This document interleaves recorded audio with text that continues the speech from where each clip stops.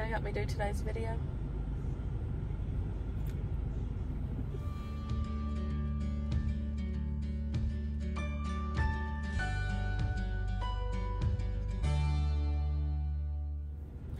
Hello everybody, welcome back to my channel, or welcome if you are new. My name is Tamara.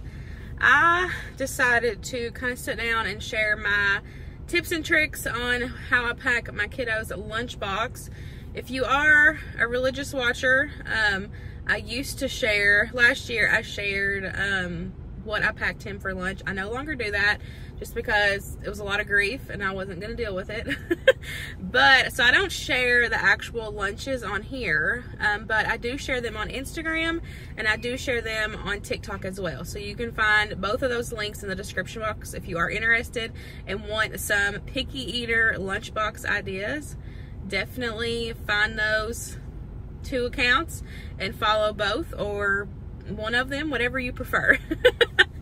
But I have made me a little list of kind of stuff that I do to help me with lunches. I've had a lot of mamas reach out and be like, hey, you know, how do you do it? How do you keep it on a budget? You know, I stress out about feeding my kiddos, and so I thought I would make this video just to kind of share my tips and tricks with you guys and to reassure you mama and daddies, grandparents, whoever the guardian is of these kiddos, that it is okay. It doesn't have to be fancy.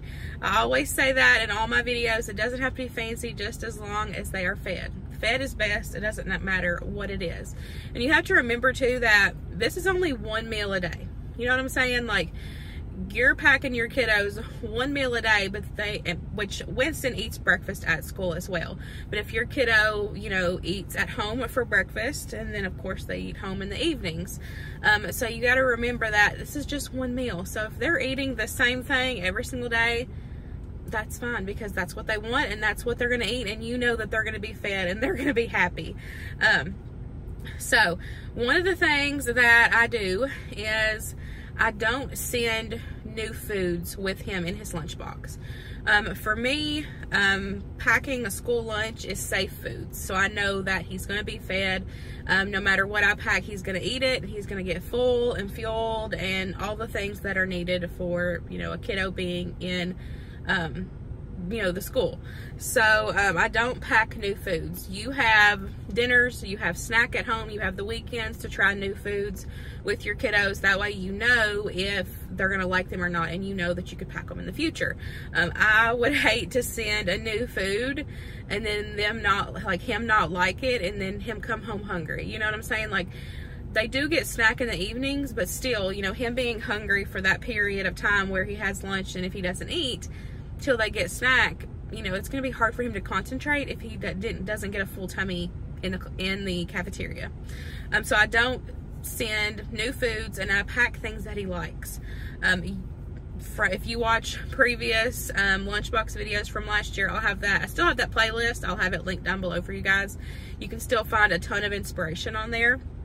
But y'all see a lot of the similar lunches week to week, because that's stuff that he likes. I pack the foods that he likes, that I know that he's going to eat. So if you are new here, we have one kiddo. He is 7 years old, and he is in 1st grade this year. So, and he's going through this stage where even similar foods that he used to like, he's not liking. It's texture issues that I've noticed. And so he doesn't eat any vegetables. Honestly, really, he doesn't eat vegetables. He does not even eat mashed potatoes. Like, that's how picky this kid is. The only kind of potatoes he will eat is French fries or tater tots. He does not like mashed potatoes or nothing. He is super picky kid, which is like, say, like 70 to 80% of the kiddos in this world. And so, like, I know these tips and tricks are going to help a lot of you guys because it's just realistic, and I share real life on here. You know, realistic meals and lunches and all that stuff. So I always pack what he likes.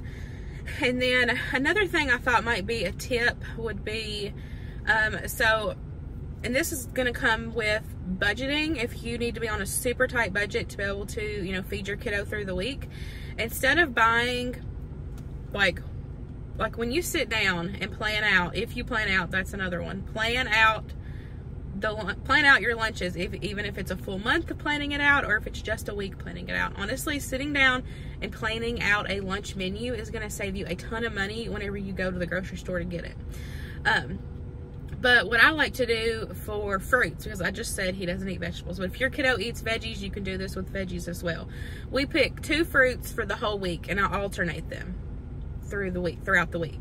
So I'm not buying a bunch of stuff like grapes. I'm not buying, I'm not buying 4 different kinds of fruits and then half of them getting wasted because he's not home to eat them because he's at school all day and I'm only packing 1 meal a day. You know what I'm saying? So, and this might be just a tip for me because I have 1 kiddo. If you have a bigger family, of course, you're going to need more food. But for me, I have him pick out 2 fruits every single week, and we alternate it throughout the week. And then the same thing, if your kiddo eats veggies, pick 2 veggies and have them alternated throughout the week. It doesn't have to be a brand new fruit veggie meal every single day of the week.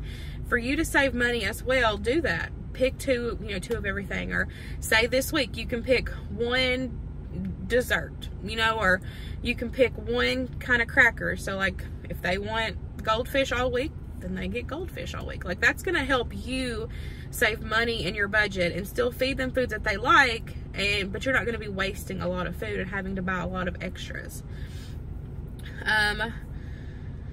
Let's see, I don't pack hot lunches anymore. I used to. There's a few hot lunches on a couple of the lunchbox videos. I don't pack them anymore because I noticed whenever I was packing them, so like you have your like hot lunch thermos, and then you might have a container of goldfish, a container of fruit, or you have multiple containers, and so that's just way too many things for him to open, and he wasn't sitting down and seeing the full variety of everything and being able just to open that 1 box and sit down and eat. They literally have like 15, maybe 20 minutes to eat lunch every single day. And so I noticed that when I was packing him hot lunches that he was not eating near as much because he had to open and worry about so many different containers. So I stopped doing the hot lunches and I just did the bent go, and he eats it all because everything's in one. You literally open it up. He opens it up for lunchtime. He has all his variety there. He can pick what he wants, eat out of that one thing, close it, and he's done. He doesn't have to worry about multiple containers and trying to keep up with all that and everything. So for us, that really did help with his overall eating because like I said, it's all, which I absolutely love the Bent Go box so much. And I have tried other brands. I've tried a couple different brands from Walmart, and they just did not do as well. With the Bent Go, this is the 2nd year that we've used the Bent Go, and it's absolutely amazing. I love them. They have the little seals at the top, and so that way it completely blocks off each compartment, and so like I can pack him yogurt, I can pack syrup, I can pack ketchup, I can pack any of that stuff and it stays within that compartment that I put it in, and it does not leak. It does not leak at all. I've been amazed by Bent Go. They are pretty pricey. You can get them on sale sometimes on Amazon or even Sam's Club. The one that we got in this time, we picked up at Sam's Club. But I have the 2 different Bent Go's that we've used the past 2 years linked to my Amazon storefront. If you're interested, I highly recommend the Bent Go, like 100%. I'm not sponsored by them, but I absolutely love the Bent Go. But that's one of the reasons why I picked that, is because it's all one compartment. So he has like 3 or 4 different sections that I can put food in, and he can pick and open it up and see everything that's there and eat and be done. Love it. Let's see, what's next? Keep it simple. Keep it simple. Like I said at the beginning, it doesn't have to be brand new foods every single day. Like if, alternate things, alternate the fruit, alternate the veggies. Keep it simple, and keep it simple with the foods that they like. If your kid, okay, literally, if your kiddo is super picky and only wants a peanut butter sandwich and goldfish and carrots and grapes every single day, then pack it every single day. If they're gonna eat it, then pack it, because you gotta think, this is only 1 meal a day. So They have breakfast to have variety. They have the meals at home to have variety. They have the meals on the weekend to have variety. And, you know, if you're worried about the nutrition and everything and like them not getting certain things in, do that on the weekends. Do it at night. Sneak in some extra veggies in your spaghetti sauce or, you know, something like that. Like, don't overthink feeding your kiddos. I promise. Like I said, I don't share my lunches anymore on here because I got so much hate for them. But literally, he eats like 70 to 80% of kids. You know what I'm saying? Like, he's super, super picky, and he's not the only picky kid in this world. And if he only wanted peanut butter sandwiches every day for lunch, I would pack him a peanut butter sandwich every day for lunch because I know that he is going to be fed. You know what I'm saying? And like I said, we pack similar lunches week to week because it's stuff that he likes. It's stuff that I know he likes. Now here, the district that we're in, he gets free breakfast, lunch at the school. So there is times where he might eat a cheeseburger, or, you know, he might go through the line and be like, oh, well, that sounds better than what I have. And that's totally fine. And I've told him that. I said, if you go through the line and it sounds better, then go for it. Go for it, baby. You eat what's in the school. Because where it is free, they have to go through the line regardless, which I totally understand that. But there's certain days that it's stuff that he's not going to eat. And I would rather pack his lunch knowing that he has that option and that he's going to get fed than him go and not have anything at all and then him not eat it. You know what I'm saying? So that just goes back to fed is best. If it's the same thing every single day, then so be it. So be it. Okay, a couple of my tips and tricks for lunches. If you have the little squirt bottles, so like we pack DIY Lunchables all the time. It's the pizza DIY Lunchables. We have the little, like the little naan bread. We have the cheese. I pack in black olives because that's what he likes on pizzas. But then we have these little like sauce squirt bottles. Well, when you try to take a spoon and put that in the container, it is so hard. So my tip, I cut off the tip of one of those like squirter medicine bottles. What's up, bud? I took the tip and cut it off, and it made it bigger, and so that way I could squirt up the sauce, put it in the container, screw the lid on. It was no mess at all. It was amazing. Something so simple, but it literally made a world of difference with not making a huge mess. Love that. And then another thing is that I like to do is I put a napkin in with, if I pack him a sandwich, if it's bologna, peanut butter, anything like that, if I pack him a sandwich, I put a paper towel, I wrap it in a paper towel, put it in his lunchbox, because I've noticed that if I don't do that, the bread gets super soggy. I don't know if it's just the cold pack from, you know, having it on the lunchbox or what, but like even when I used to pack Luke's lunches, my husband, it was the same way. If I didn't put a napkin in there, his bread would be soggy.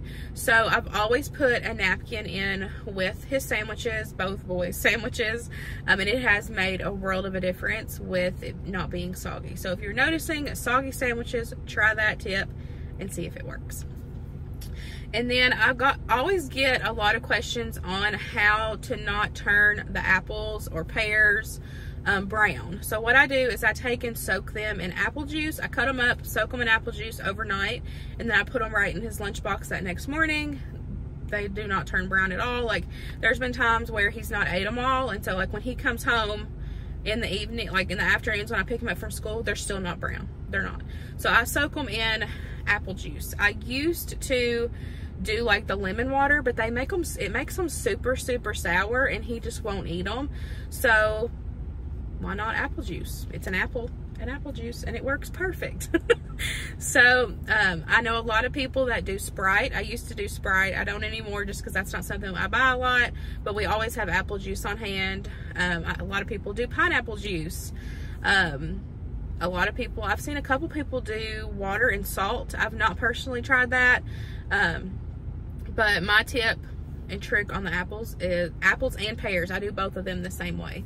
It's apple juice, and I just cut them up, put them in a container flat, pour the apple juice over it, shut the lid, put it in the fridge until the next morning, and you're ready to go. So let's see, did I say everything? I think so. I used to make meal planner sheets, monthly meal planner sheets and weekly meal planner sheets. I did have them up on my Etsy shop, but then they didn't sell, so I took them down.